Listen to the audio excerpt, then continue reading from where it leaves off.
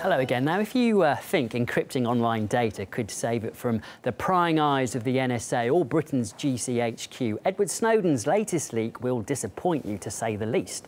It shows America can spend billions of dollars has spent billions of dollars in the past decade on breaking protective codes, opening up what you thought was private. The European Commissioner for Justice, Fundamental Rights and Citizenship has spoken out on the NSA's global snooping, as Peter Oliver reports.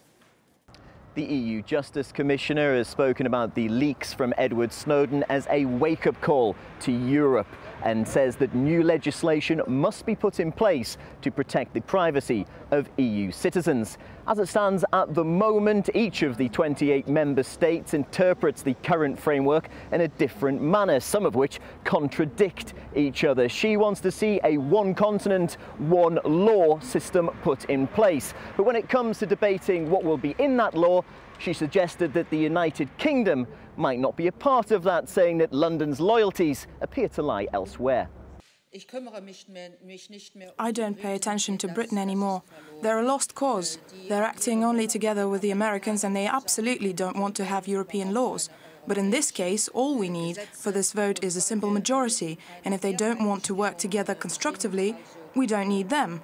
But I need France and I need Germany if I want to do something concrete in Europe.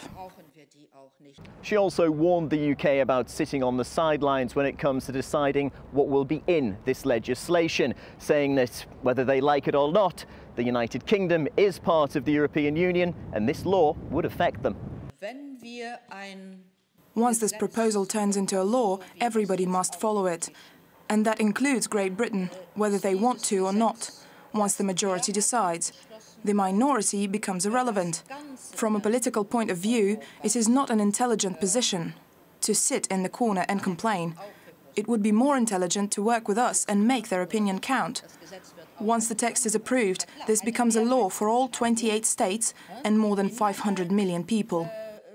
The EU Commission's remit doesn't allow it to deal with security services. However, what Viviane Reding is proposing is a law that would tackle companies which freely provide private information on EU citizens to those security services. She's put forward legislation that would see a fine of around 2% of profit imposed upon those companies that give information of EU citizens over to security services.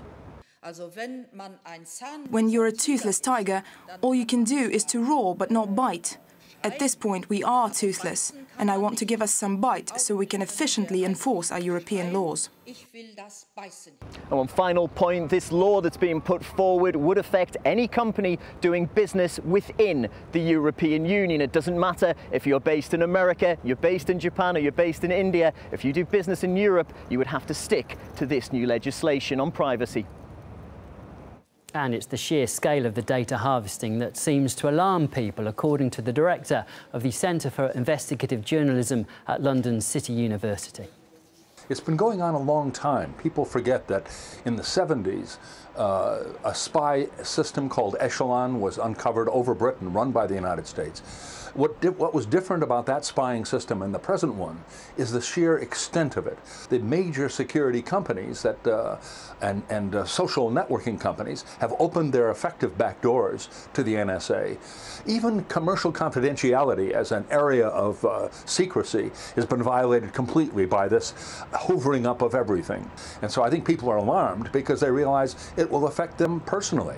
It's not just political opponents, but the possibility of blackmail is enormous. Some dissident federal employee could easily sift this material, find something terribly damaging, and then use it for personal gain or political gain.